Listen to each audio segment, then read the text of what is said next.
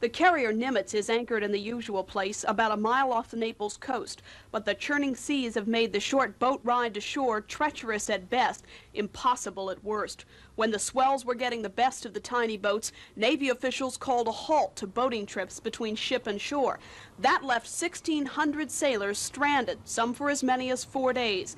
In a city most sailors don't like anyway, at a time of year when they'd prefer to be home, spirits were particularly low.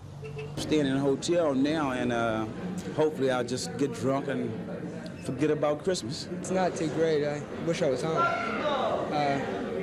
I just called home and they said everything's nice and snowy and everybody's having fun. Most of the stranded sailors wound up at the USO, where the staff is in the business of making servicemen feel at home. Well, I've been here stranded on the ship, on shore here for about 4 days now. And I got to talk to my mom and dad and girlfriend. They put me up here when I couldn't get a motel room. With so many sailors stranded, the USO's direct dial telephones got a workout Christmas Eve. Just because there aren't a lot of sailors in line, don't think there aren't plenty waiting to make their phone call home. In fact, this list contains the names of just a few of them. But if these sailors had a rough time being stuck in port, it was worse for those who thought this Christmas would be spent together, regardless. We just received a request from Nimitz to pass a message to his wife, Mrs. Duncan, at Delta Hotel in Rome. Message reads, "Paul, unable to get ashore due to weather conditions, will call as soon as possible." Despite the missed connections, sleepless nights, and foul weather, it was, after all, Christmas Eve, a time for Christians to rejoice.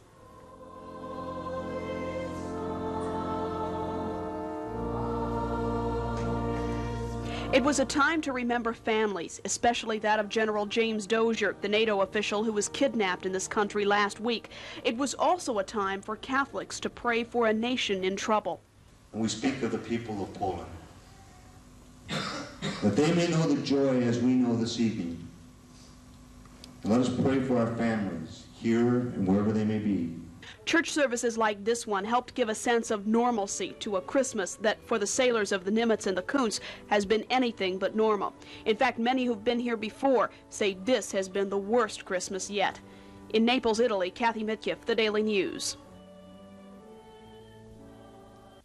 It's not too great. I wish I was home. I just called home and they said everything's nice and snowy and everybody's having fun. Staying in a hotel now, and hopefully I'll just get drunk and forget about Christmas. But the USO tried to make Christmas a less dismal prospect. It stayed open through the night to give sailors a place to sleep. It organized song fests.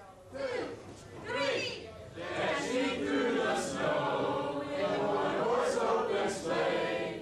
It gave sailors access to direct dial telephones. Hi, Mom. How you doing? Fine. Merry Christmas. Just because there aren't plenty of sailors waiting in line to make a phone call, don't think that there aren't plenty waiting for their turn at the telephone. This list is full of the names of hundreds of sailors who are waiting for their turns to call home. It was an exercise in frustration, the ship only a mile offshore, and except for emergency trips, no way to get to it. It was especially bad for those whose wives and girlfriends made the expensive 15-hour flight to Italy to spend the holidays with their loved ones. So when USO Director Clark Cook made radio contact with the Nimitz, it was almost always to relay bad news. Paul, unable to get ashore due to weather conditions, will call as soon as possible. Despite the missed connections, sleepless nights, and foul weather, it was, after all, Christmas Eve, a time for Christians to rejoice.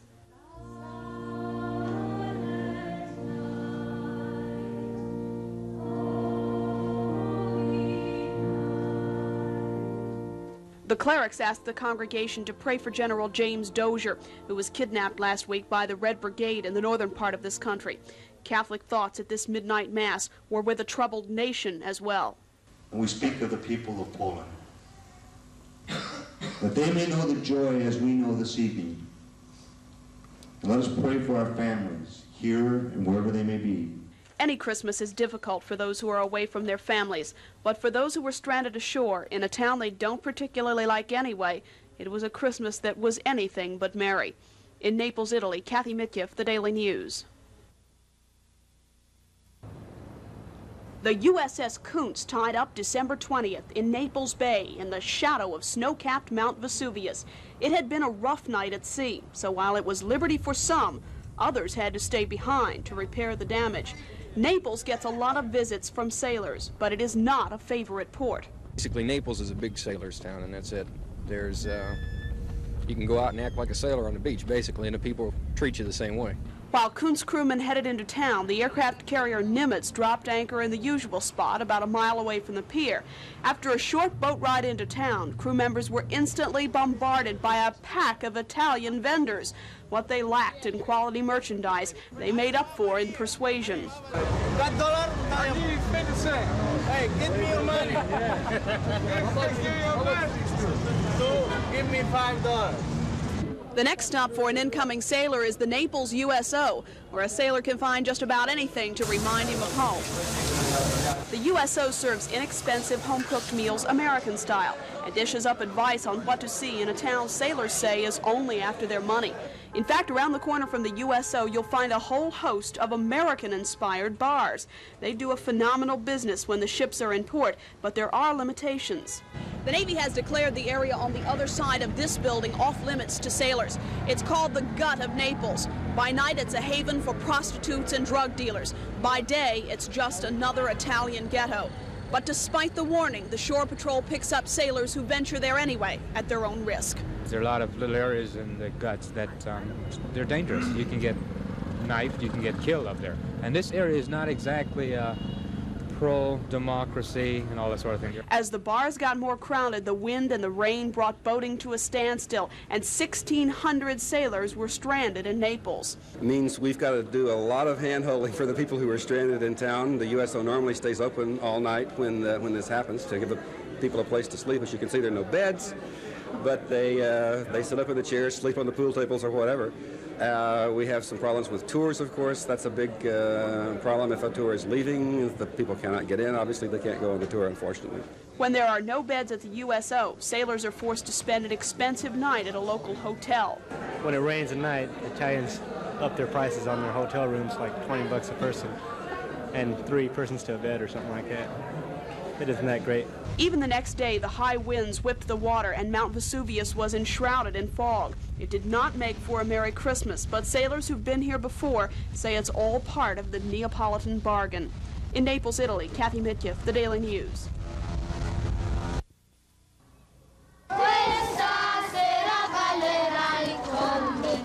The children's voices rise above the walls of the ancient convent that is their home. Some of their parents are dead. Others have simply abandoned their sons and daughters. Adult economic realities are forcing these children to lead lives almost as Spartan as the nuns who lived here before them. The heat is only turned on for 2 hours a day. The toys atop the closet were shared by the 110 children who lived here until the buses arrived.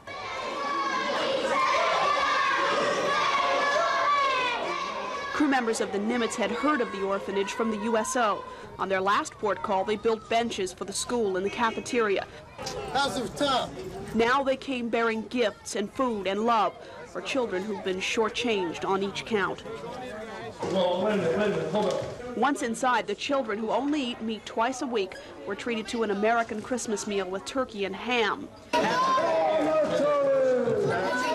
With a hearty Buon Natale, the Italian way of saying Merry Christmas, a Nimitz cook hid behind a white beard to give gifts to kids who didn't even have a Christmas tree last year. It's been a great time.